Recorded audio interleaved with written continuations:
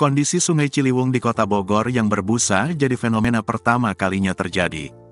River Defender Sungai Ciliwung, Suparno mengatakan, belum pernah ada peristiwa serupa yang terjadi selama bertahun-tahun di wilayah Kota Bogor. Namun hari ini, Minggu, tanggal 24 Maret tahun 2024, petugas menemukan sejumlah drum sabun yang diduga menjadi penyebab aliran Sungai Ciliwung dipenuhi buih. Ini ditemukan memang dekat dari aliran Sungai Ciliwung. Nah, ini kondisinya.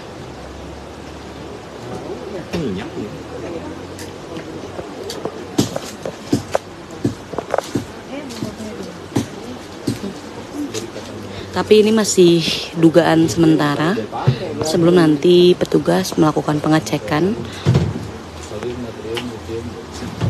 Seperti ini. Memang lokasinya berada di sebelah kanan aliran sungai ya.